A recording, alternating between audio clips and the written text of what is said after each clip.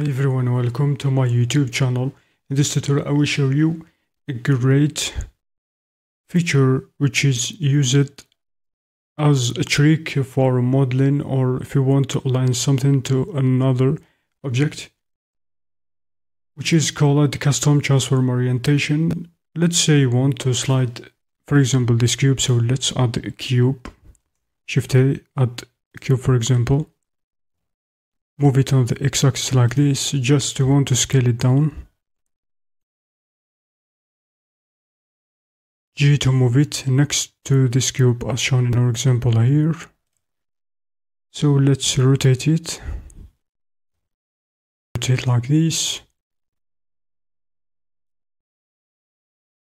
Let's say you want to slide the cube, this cube, along the surface of the other cube over there. Manually rotating one cube to match the other is impractical. So moving it along the surface accurately. For this you can create a custom transform orientation. Select this cube, tap into edit mode like this, select this face, click on global transform orientations, hit this plus sign. It's going to be creating a face. For example, let's call it custom orientation face.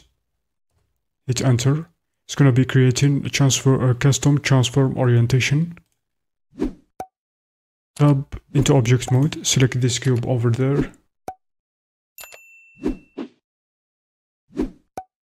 Give your new transform orientation, meaning by default it will be named face, or you can rename it to whatever you want. Exit edit mode by pressing tab and select the other object.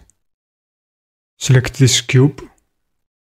We can align its rotation to the other cube now by going to object transform, click on object, then transform, go over align to transform orientation like this, and it's done.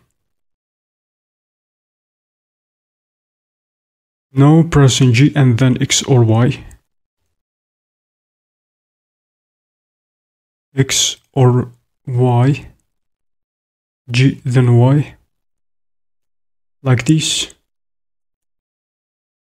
Particular transformation orientation, so press G then Shift Z to exclude the Z axis. You want Shift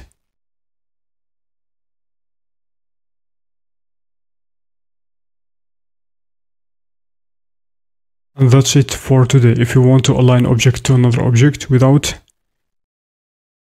aligning it manually, it's so hard. And that's it for this tutorial. Thanks for watching.